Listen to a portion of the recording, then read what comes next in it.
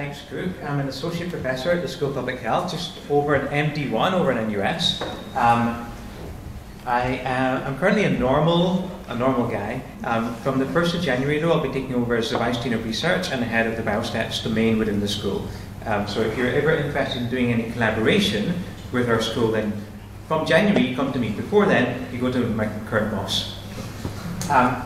So I'll be talking about modelling and analytics in population health. Firstly, can I just define what is population health? Because not everyone is completely aware of what it means. It's different from health in general. So I do not work with any data that comes from the hospital, right? Because that is not really population health. It's not about the population. That's about patients. Instead, what we're interested in more is people like you, members of the population who may not be sick yet, but how we can try to prevent sickness and prevent disease.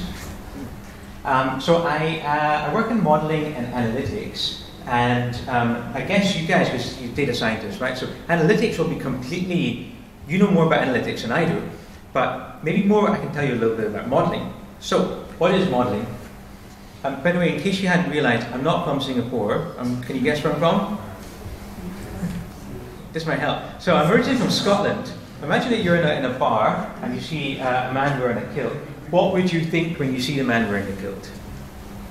Right. You may think, a few things may come to mind. Right? You might think, hey, this guy probably is quite canny or careful with his money. So I don't want to go rounds with this guy because he might bugger off when it's his turn. You might think, well, you've seen the film Brave, Scots are brave, therefore don't get a fight with this guy because he'll keep on fighting with you. If you know a lot about us, you may know that the Scots have a bit of a drink problem, they've got a bad diet, etc. And if you really know us well, you might notice some particular adjectives which apply to Scots, like we're thrawn, or we could be a bit chew. Now, all of these are stereotypes of Scots. Okay? Now, stereotypes have an element of truth in them. When you create stereotypes, you are essentially developing a model of the world. Right? You are not perfectly characterizing the world with a stereotype. For example, I'm very generous with my money, and I don't have a bad diet, I think. So when you're making some approximations when you create this kind of a stereotype. Okay? But it can be useful. It's a useful way of understanding the world, right? Because actually many Scots do satisfy these kind of characteristics. So when we're doing modelling, when I'm talking about mathematical modelling, what we're trying to do is basically to take something which is very complex, like human beings, and represent them in a simple way that more or less captures all of the dynamics of that system. Okay. Now, mathematical modelling in the area of population health has got a really, really long history. How long do you think it goes back? 10 years? 20 years? If you go back to the year 1915, in volume 1 of the British Medical Journal, which is one of our top medical journals, you can see this paper by Ronald Ross. So Ronald Ross won the Nobel Prize for Medicine for discovering the parasite which causes malaria, the vector which spreads it. Although he won the Nobel Prize for that, that was not what he considered to be his main scientific achievement of his life. He actually thought of his development of the field of mathematical epidemiology as being the thing which really characterized the success of his career. And if you look back at this paper, it's a very short scientific paper, it's just 2 pages long. On paragraph 2, you can actually see one of the world's first mathematical models of a disease. It's set up as a series of ordinary differential equations which characterizes what we know about the epidemiology of that disease. So so when we're doing modeling, we are using information, but in a different way from the way that data scientists would usually use information. So when you're looking at analytics for data, then essentially what you're trying to use that for when you're making decisions based on that is you take rich data which are able to tell you pretty much everything that you can know about that underlying problem. In modeling, we often will have very crap data. Honestly, data that I have is way worse than the kind of data that's available in the hospital. We have complete data for all patients, all the costs, all the tests that they've got done and so on. Now, the kind of data that we have access to will be like from an outbreak of a disease with 100 cases in it. Right? So obviously it's much, much smaller than that. So when we want to try to influence policy, and one of the things that our school does is we work very closely with the Ministry of Health in influencing their policies. What we are trying to do is to capture a different kind of information. Rather than information from data, information from our heads. right? So using expert knowledge, in a sense, in order to characterize relationships that may not be explicitly visible in a data set, where it's very small and it's got a lot of noise in it. And so this is often meant as a cover for weak data. If I have really rich data, and I've worked with the National Environment Agency, where we're predicting dengue outbreaks, and there I've got data on my computer for like 100,000 cases over the last 10 years. That's a very rich data set. I don't need to do any modeling of that, because the data themselves just tell me everything I need to know about it. But when we're working with something like the Zika outbreak that Keisha will talk about later, we had a few hundred cases only. And there, we really need to account for our knowledge of the system. Okay. So what I'll be talking about in this talk, in my part, so I'll be talking for the first half or so of the seminar, is about diabetes. And I'll be talking about the individual-based model that we've developed for diabetes, which is influencing our colleagues in the ministry.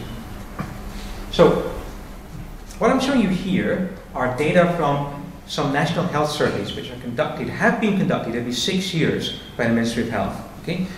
This is the 3 surveys which were conducted in the 90s and the noughties.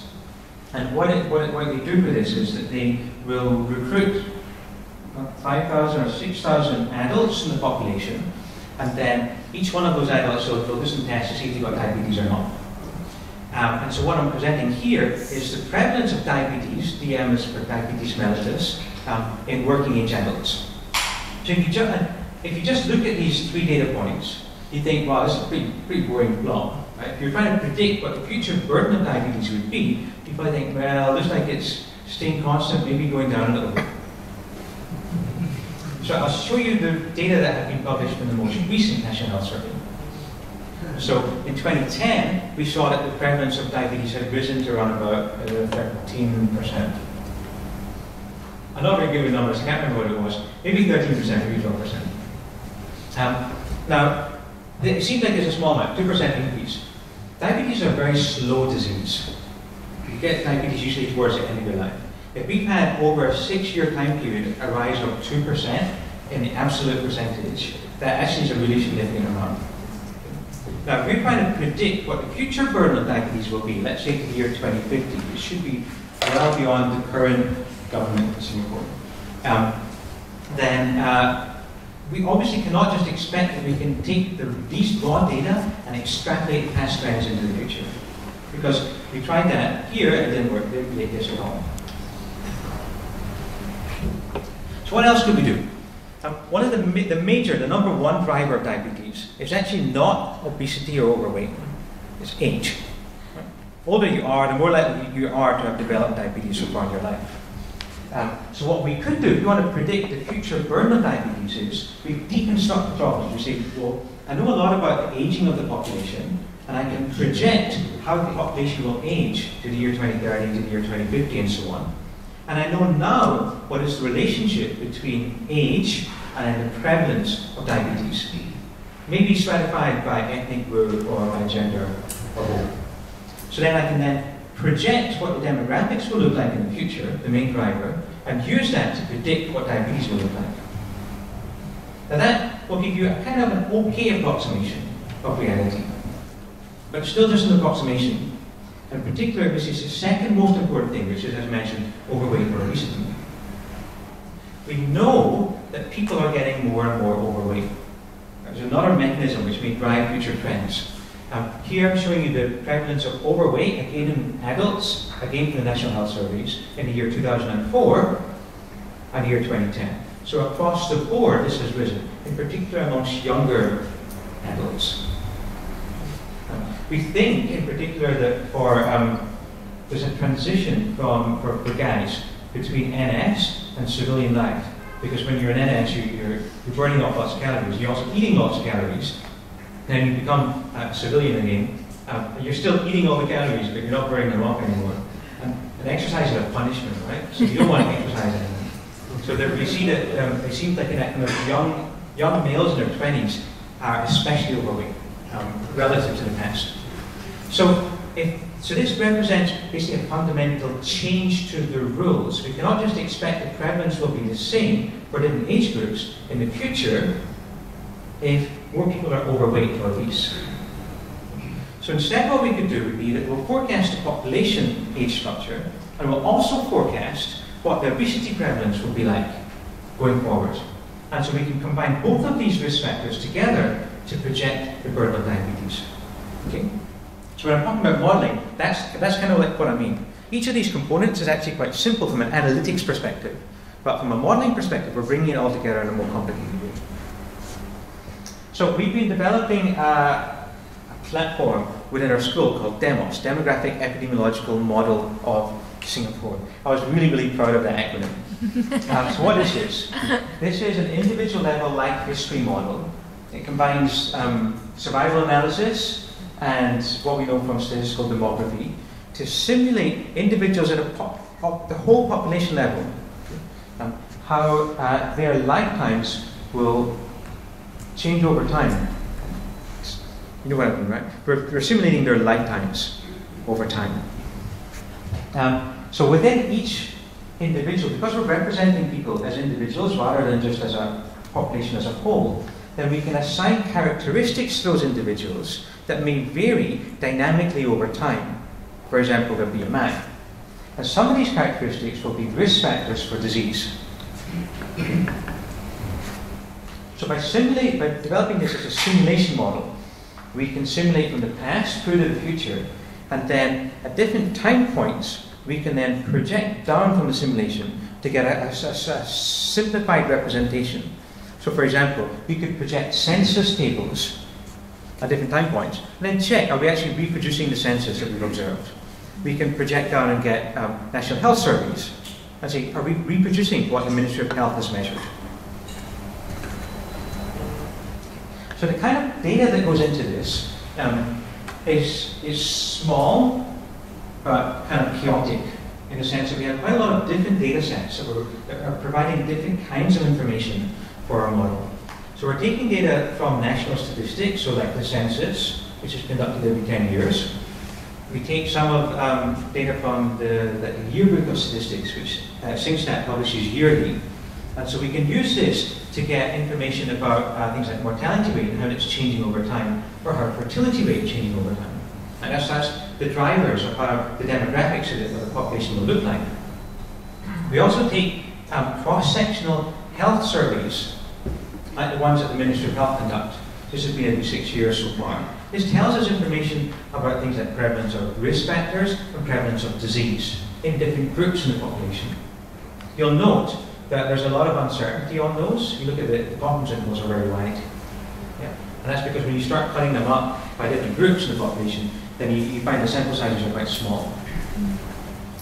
We also combine this with data from our own cohort studies that the school runs. A cohort study is where you invest a lot of money recruiting people into a study, and it's like millions of dollars for this, and then you measure a lot of them at baseline, and then you basically wait for them to die.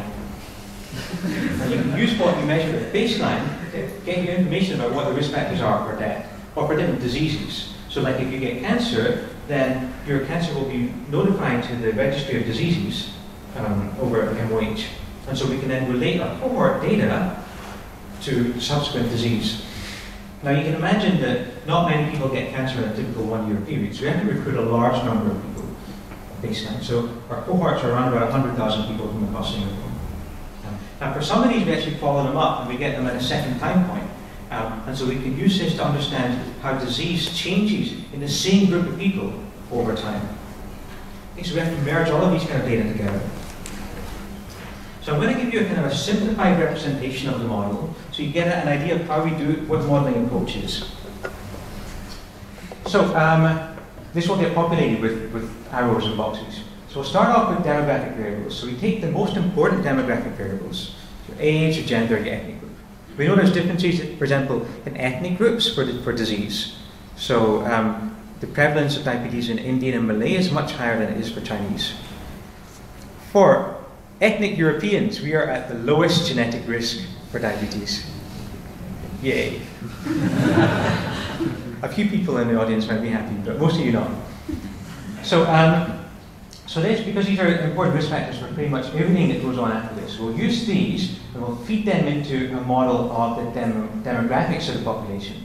So this model then creates as output trajectories for individuals, which gives you the time at which they give birth, if they're a lady, the time at which they die, and also migration in and out of the country. Demographic variables also feed into a model of BMI. I'll tell you a little bit more about that in a subsequent slide. It essentially gives us a BMI trajectory, which accounts for typical changes over your lifetime. This BMI trajectory, together with demographics, feeds into a model which gives us as output incidence of diabetes and also prevalence. Incidence is new cases, prevalence is total cases over your life. And because diabetes is a known risk factor for death, as well as other diseases, so we put this one back into the demographic model. I really wish I would remove this box. So we have a genetic model as well, but that's really just for fun, because we've got a lot of genetic stuff over in our school. It doesn't contribute anything, so you can pretend it's not there. But essentially that gives us an extra input into the diabetes model. And because we want to be able to project the economic burden of disease, then we also want to work out who in the population has diabetes, and are they working or not, and what is the contribution to the labour force. So we have built another model which is of individuals moving between being out of work and in work, which gives us a work trajectory, and we combine this with the diabetes incidence to get a measure of the amount of diabetes in the workforce, as well as in the population as a whole. When you want to influence policy, what we find is that one of the most important things is to be able to put a dollar cost, because Ministry of Health is not really in charge. Ministry of Finance is the one that's in charge. So if they want to be able to say that something is going to be a burden to the health of the country, MOF is going to say, I don't care. If they say it's going to be a burden to the economics of the country, MOF will say, okay, we should do something about it. So the demographic model, I'll just talk a little bit about that. So it is of the various aspects of your life. So for example, we have mortality rates, which we know change over time. We've basically built, using Markov's Monte Carlo, we've built a model which projects what that will look like over time. Fertility rates have been going down even within the 2 decades that we've got the model set up for. So the peak fertility is a bit later, and then overall fertility is lower. The data that SingStat published is actually not very good for estimating this. So what they will give us is the fertility rate in people aged 15 to 19, 20 to 24, 25 to 29. But if you think about it, you probably know people aged 25 and aged 29. They have quite different fertility rates. Not a lot of people aged 25 are having kids. A fair number of people aged 29 are. So it changes quite a lot, even within those kind of bins that they will use for their aggregations. The hardest thing for the demographic model was actually to model migration, because it's a very sensitive topic, so there's not a lot of good data on this. We know from other settings that there's a typical migration pattern for age.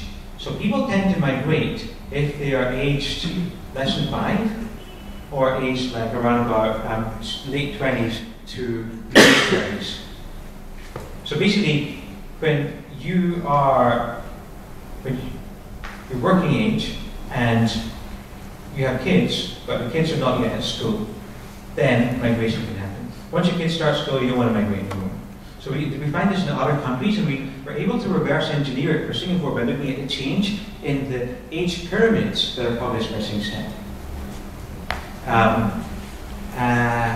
Okay, and we've done this for different ethnic groups, but it looks very similar to them all.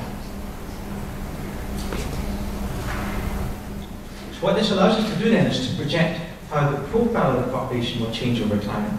So if you go back to about the 1970s, it really was an age pyramid. So age pyramids are so-called because they look like pyramids in some countries. By the 1990s, the base of the pyramid has moved up, and you have this kind of flat part at the bottom. And we can see that by the year 2050, we're looking at more like an age pair bar in the pyramid. It's all going to go pear-shaped by now because you have too many old people. Okay, so we built a model of BMI, which I alluded to earlier. So what we're doing here is we have data from our cohort studies which tell us about individuals at baseline and at 1 round of follow-up. Right, so we have the BMI at 2 time points. Okay? And by looking at the patterns from across the whole cohort, we're able to build a longitudinal model which is individual level. So we use a hierarchical model where we've got hyperparameters which govern the variability between individuals. Okay. What this characterizes is a very typical profile for weight. So on average, people put on weight around about their late 20s, and you keep on putting on weight for some time. Then you start to lose weight again when you get to about 50 or so. Right? So we can characterize that using this model. This lets us project what the future burden of overweight and obesity will be by looking at changes in the youngest age group that we've observed in our data sets. So Singapore will start to look more and more like Scotland over time. So the final model I want to talk about within the overall framework is our model of diabetes. So looking at the size of the audience, there's probably are 1 or 2 people who've got diabetes in the room. Okay. But there's probably more people in the room who have diabetes but don't know about it. Right? So quite often, often you'll have diabetes but you just don't know about it because you've not been tested for it. So it's not like flu. If you've got flu, then you know you've got it because you've got like horrible symptoms of it. But actually, probably around about 50% of people who have diabetes in Singapore don't know they have diabetes. One of the major problems when we're trying to reduce diabetes in the population. So we have our cohort where we have like 2 time points, and for many people, they'll have started off without diabetes, but at the second time we test them, we find that they've got diabetes. But we don't know when they developed diabetes during that time window.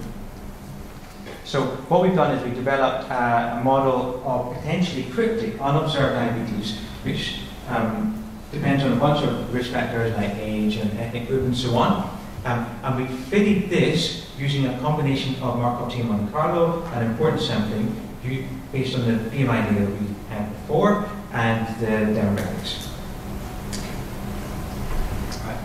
So by tracking the population's aging and ill health, we are able to forecast what the burden of the diseases will be. So for example, we can look at what we think the profile for overweight, obese and overweight will be. And I've used that to project what we think the future prevalence of diabetes will be. You may have read about in the news that we're expecting to have 1 million diabetics. Right. Maybe. I read this because it's about my work, so when I found it, I was like, look at it. So our projections of 1 million diabetics have actually been fed through to the Ministry of Health and were cited when Singapore declared war on diabetes last year. So I'm a warmonger. Fired the first shot in the diabetes war.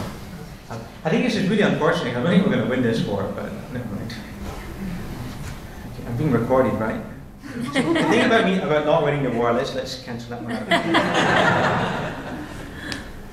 Okay, now the purpose of doing modelling is not really because we want to just project out the numbers. We want to be able to look at what the burden of this will be and how can we try to change things so that the burden is less. So what we can do with this simulation model is to look at the effect of different interventions. What would the downstream benefits of those be? So we don't really care about diabetes. Diabetes in itself doesn't really matter. We care about not diabetes, but the complications that come from that. So if you have diabetes, you're at higher risk of amputation, stroke, heart disease, etc. Okay. So when we are thinking about interventions, these will be interventions which either focus on the risk factors for diabetes or diabetes itself. So what are risk factors? Overweight. So an intervention which tries to reduce weight in the population will target the risk factor, lower diabetes, and therefore lower all of this. What else could you do? You could have an intervention which focuses on the disease itself. So screening people to try to identify people who have diabetes and get them onto medication. That won't change the risk factors, but it means that these will have lower risk. Okay. So I'll talk about now 2 such interventions. So one is weight loss programs. So one of the ministry is asking us, how can you try to assess how much, if they give us a weight loss program, and they can describe what they think the effect of it will be in terms of like reducing weight, can we then say what will the effect be in reducing diabetes? Okay. So for this, we're going to project under no changes what we think the future burden of diabetes and some of the complications. So for example, here I've got AMI, that's heart attacks and strokes. So we think that by the year 2050, we're going to have basically about a threefold rise in the number of heart attacks and strokes. It's a really good time to be a doctor. Not a radiographer, but any other kind of doctor.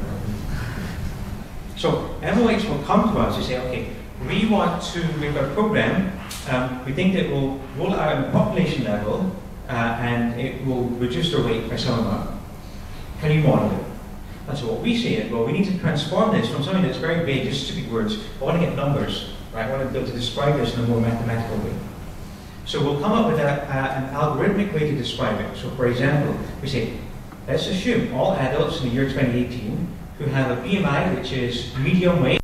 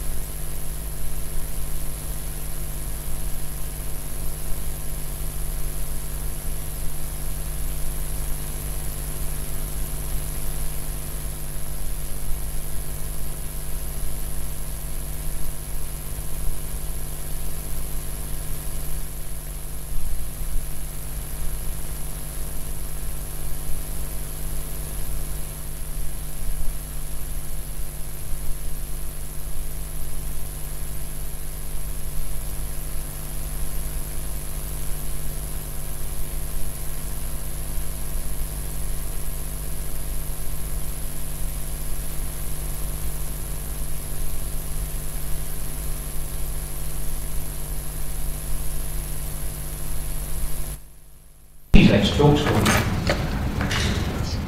And then because I've worked with NUHS, so NUHS is part that controls this part of the country, so we can actually then break things down by the different regional health service which is in charge of the different parts. So we can use that to project what is the burden of different diseases in the different RHSs. And not just to say, this is just now, we can actually also project into the future, because we know where new housing estates are going to be developed by the year 2030. For example, the Tenga estate around about North Jurong, that will probably, it will be up and running by 2030, and we know what the typical age profile is for new estates, right? Again, it tends to be like young married couples, maybe with young kids. So we can, from what we've learned about from past new towns, we can then project what the evolution of new estates like Tenga will be, and use that to project what the burden of disease will be in each of these parts of the country. Okay. Oh yeah, and then, because it's individual levels, we can zoom all the way down to like blocks and say this is like what we expect the prevalence should be for different diseases in the block level. And that's used for our NUHS for their screening programs. Like which blocks should we target for screening? Okay. I'm talking a little bit too long, so I'm going to hand over to you in a second. How do I scroll through slides? You've done right this week. Okay.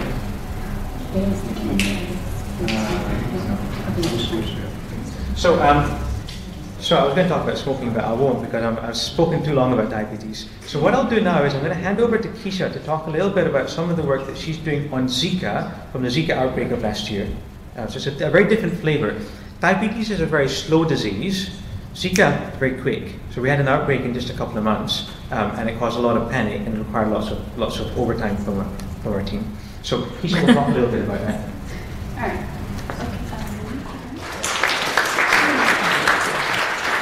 I'll be back after she talks. Okay, I guess just now Alex was just sharing about something that's like non-communicable disease.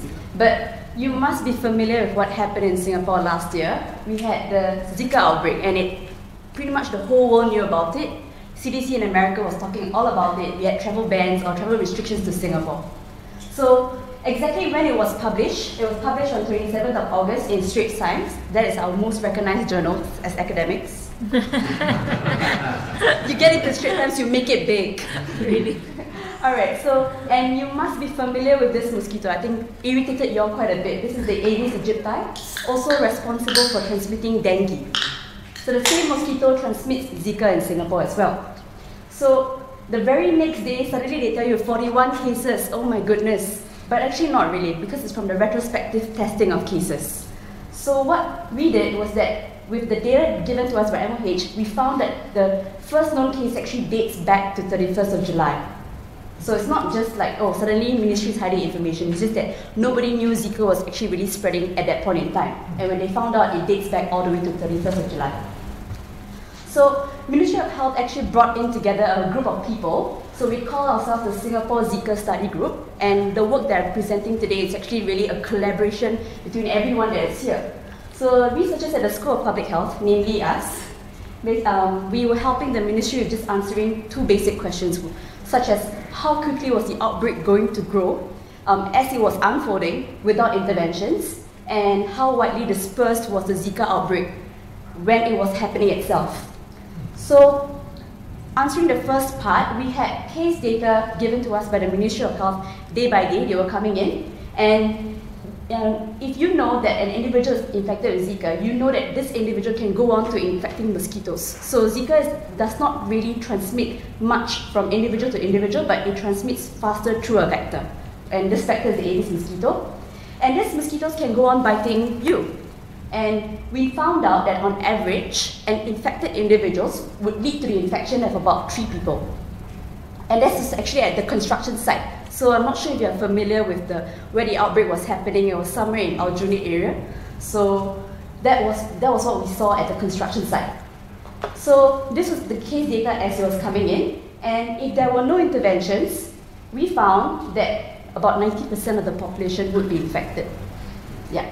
But then again, having said that, this is if the scenario was the same in the rest of the island like it was at the construction site. But we know that at the construction site, you have like puddles of stagnant water. So there was actually an avenue for mosquitoes to start breeding and then biting human beings around the construction site. So NEA and National Environment Agency and the Ministry of Health, they panicked a little, but they immediately activated their intensive control measures at that area. So vector control measures that were targeted at getting rid of breeding sites as well as isolating cases. And they managed to sort of bring down the transmissibility of Zika. So now we're seeing about one infected individual could potentially lead to the infection of about one case. And if you're familiar with the epidemiology, then you would know that this would lead to the disease no longer spreading further. So we found that if the intervention was successful and less than 10% of the population was now then affected. So the next thing that we did was to look at how widely dispersed was the Zika outbreak in Singapore. You must have been familiar with SARS. I think we all talk about SARS all the time. When you have an infected case with SARS, you do contact tracing. You ask the individual, okay, who have you contacted and then who are the closest contacts you have? But you can't actually do this for Zika because you cannot contact trace mosquitoes. You cannot say, hey, who you bite today? Tomorrow who will you bite? But actually from the pattern in space and time, so from the case data, we knew where the cases were where people live and work, and when they were getting infected or when they started showing symptoms. You can sort of project how the cases would be like. So this is how we represented the 455 confirmed cases up to the end of November. And you can see how the disease is sort of like spreading around people here. So Zika is actually a disease that is asymptomatic. So majority of the cases actually do not feel it. So you may actually be infected with Zika, but because you do not know that you're infected, you go to work. So you're actually able to transmit the disease at your workplace as well. So from here we noticed that what our model could do was to not only just say who infected whom, but where were they infected, because we had the case home and work address. So that's what this model is doing here. So for Alex, could you click next on the next slide? Thank you. So for example, individual number 4 was infected at work by a cluster that was seeded in his workplace. So this is in Aljunied, and this cluster was seeded by one of his co-workers. So his co-workers infected the mosquitoes around him, and then led to the infection of him. He then can go on to seed clusters at his home and work because he does not know he's sick. So he goes back home to Woodlands, where he's now able to let the mosquitoes around him bite, and then you have other cases that spring off from there. So both at his home and his workplace.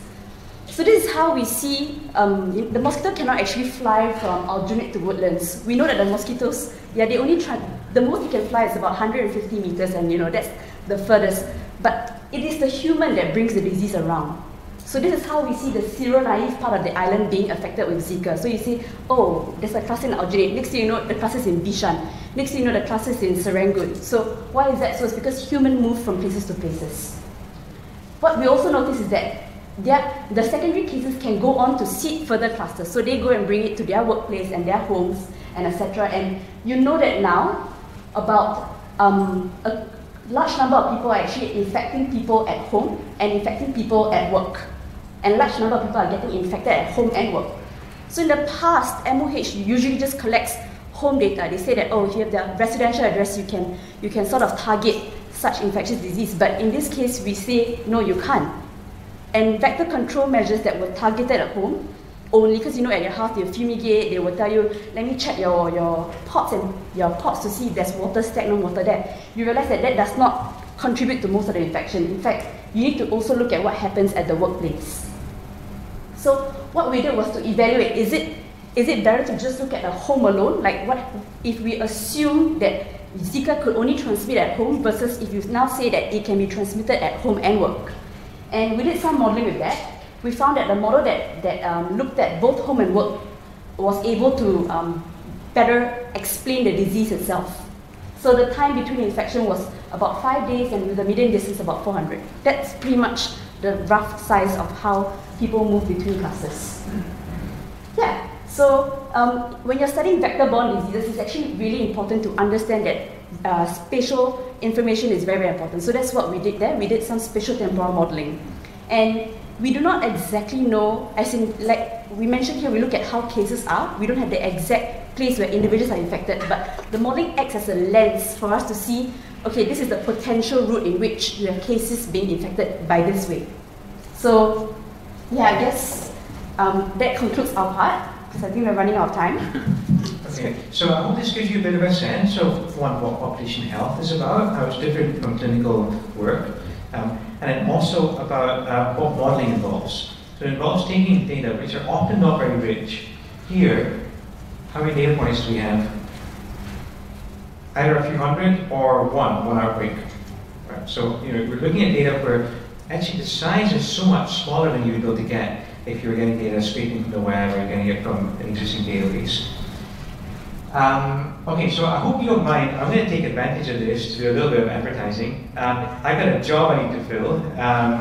So within a research center at EHS, we're looking to hire a research fellow who would ideally have a PhD in statistics, data analytics, or related fields. And their main role will be to develop an online panel. We got some funding from the Ministry of Health in the last set of grant calls, and so I kind of urgently need to hire someone for this. Also, I was speaking to one of my colleagues, one who has all the data on 100,000 dengue cases over the last decade, as well as like 1 million records about mosquito breeding. And so she's looking to hire a data scientist over at the National Environment Agency in EHI. This again would ideally be someone who's got stats or computational biology or biostats or data analytics background. So if you're interested in either of these two jobs, contact me for the first one or Rachel for the second one. And then finally, Keisha wants to advertise. Okay, so we, together with MIT, so NUS, we organize this thing called a Datathon, which is basically hackathon with actual data. And we had one just mid of this year, sometime in end of June, where we got a group of people came down together to just hack on data over 2 days. If you're interested, look out for it. We will be having one in June next year. So the webpage is still up, you can go and check it out. And yeah, we hope to see you there. Thank you. It's free, but it's free of charge.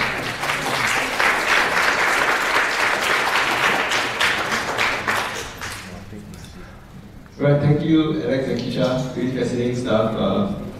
Actually, we still have some minutes, so we'd like to... Stop it, okay.